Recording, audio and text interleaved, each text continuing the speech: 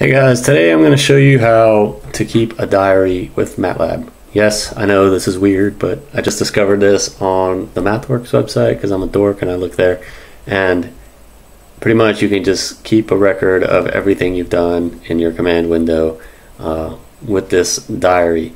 Okay, so I had already created one. Let me just delete that for the sake of this video.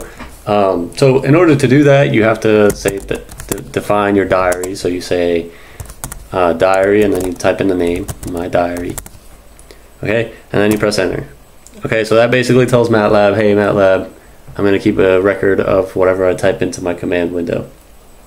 Now let's say you have a bunch of different things. You say 1 plus 2, 2 plus 3, 1 minus 1.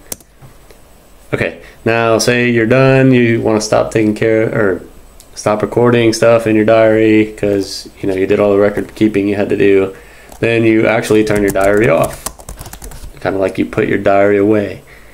You press enter, your diary's off, and you can see over on the left hand side you have your diary called My Diary. Okay, so if you double click that, everything you just did should pop up here. Now you may think, alright, what the heck, like why would I ever use this? Well, maybe there's a certain sequence of events and outputs that you want to get. You can store them all in your diary.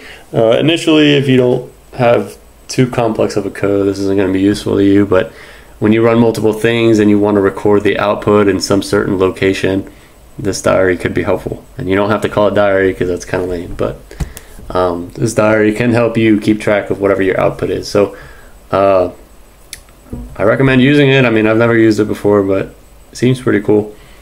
So I hope you enjoyed the video and hope you start keeping a diary with Matlab.